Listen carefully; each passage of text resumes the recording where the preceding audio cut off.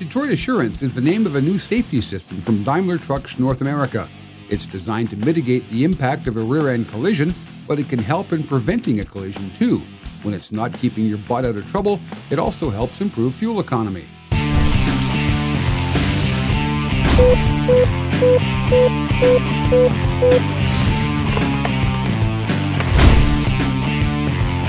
You hear the brakes firing collision warning.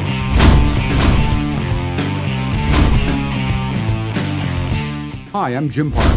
This episode of Today's Trucking's Ultimate Test Drive comes to you from Miami, Florida. We're out here in sunny Florida on the Florida Turnpike today. We're testing the Detroit Assurance collision mitigation system. This is designed to slow the truck down before it gets in too close to an object that's in front of it, or if you're going in way too fast, it'll slow you down to minimize the damage in the event of a rear-end collision. We're going to be testing this system with a little silver Mercedes follow car, and we're in total communication with the car, so it knows what we're doing and we know what it's doing. What you'll see is the car pull in front of us and the brake lights will come on, and then you'll hear the engine brake come on in the truck. If it requires enough stopping power in order to maintain that distance or to mitigate a rear-end collision, you'll also see the service brake supply here. You'll hear the thump, and you'll probably see my head dip forward as we get hard onto the brakes in order to slow the truck down before we have a collision. Detroit Assurance uses a forward-looking radar-based system to scan an area more than 600 feet out in front of the truck.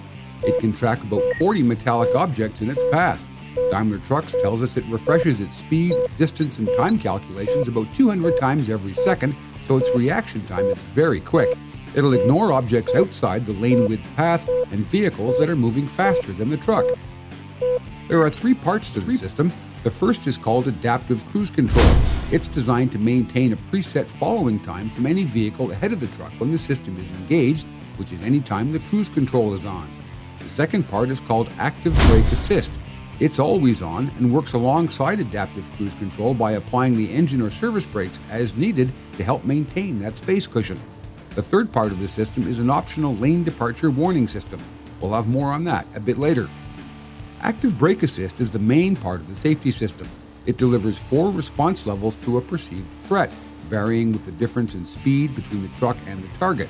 If the speed differential is small, a visual warning appears in the in-dash display. If the threat persists, the system will beep to alert the driver to a possible collision. If the truck comes up quickly on the target, the active brake assist will dethrottle, apply the engine brake and possibly the service brakes. It can use up to 100% of the truck's braking capacity trying to stop if it's needed. If preventing a collision isn't possible, at least the truck will be going much slower when the collision occurs, thus mitigating the threat to life and damage to the vehicle. Let's have a look at these two systems in action. First, the adaptive cruise control. Okay, so in just a second you're going to see a little gray car come up from our left-hand side and cut in front of us. And it's going to slow down. Here he comes over, putting the brakes on. Now the system's responding, slowing us down, hitting a fairly aggressive brake there. Just dropped us from 60 down to 52 or 3. And now he's decided to get out of the way and move on. So the truck is going to maintain its 3.5 second following distance, open up that space cushion, and then as the car begins to accelerate, the truck's going to follow. Here we go right now.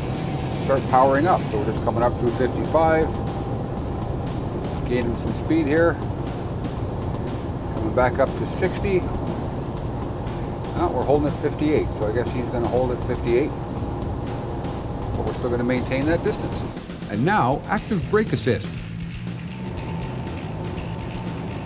Here we go, we've done the brakes. You can hear the brakes firing here. There's the warning, collision warning, comes right up on the dashboard. And if you happen to be looking out the right-hand mirror, watching traffic on the right when somebody did something like that to you, that little beep and the brake application really gets your attention in a hurry.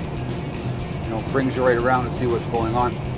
So again, a system like this, it's not designed to take away any of the sort of driver's safety responsibilities, i.e. braking and maintaining distance, but for those moments that you may be looking elsewhere, i.e. out the right-hand mirror when some four-wheeler does a stunt like that, it's sure nice to know this system's got your back in terms of responding to that potential threat in a way that you may not be able to if you happen to be looking off in the other direction. We got a collision warning beep out of the truck on one other occasion.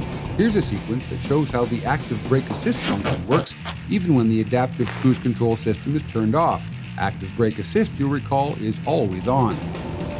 So I'm on the throttle pedal right now. The cruise control is off. And you can see we're actually gaining on this car. If I get up too close to it with the cruise control off, it now has just taken the power away. So I can't accelerate anymore.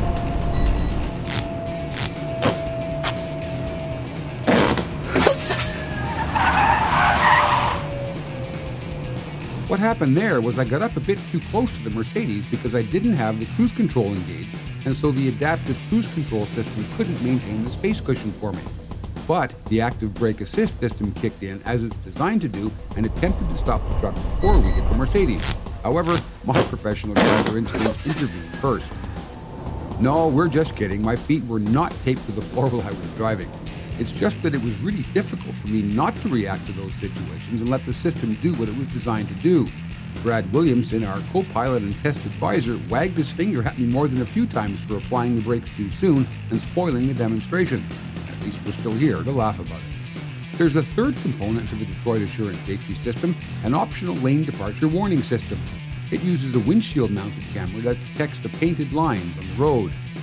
I'll show you a little demonstration now of the lane departure system. I'm going to drift slightly over to the right, and you're going to hear that ticking sound coming from the speaker on the right-hand side of the cab. There it goes, you hear it now. I'm looking in the mirror, my wheels are just on the white line, so it picks it up pretty quickly. I'm going to come back over here again. You've also got the option of turning this off if you're, on a twisty, windy road or something now. So I'm going to turn the system off. Now if I drift over across the lane a little bit without using the turn signal, I don't get the warning. And it'll stay off for about 15 minutes and then come back on again automatically if I don't turn it on again first. And that's the basics of Detroit Assurance: adaptive cruise control, active braking, and lane departure warning. But that's not all the system can do for you. Check out part 2 of our Detroit Assurance series. It's called All That and Fuel Economy 2, and will demonstrate how the system can help reduce fuel consumption and make driving in heavy traffic a whole lot easier on the nerves. From Miami, Florida, I'm Jim Park for today's Trucking's Ultimate Test Drive. Drive safe and keep your revs down.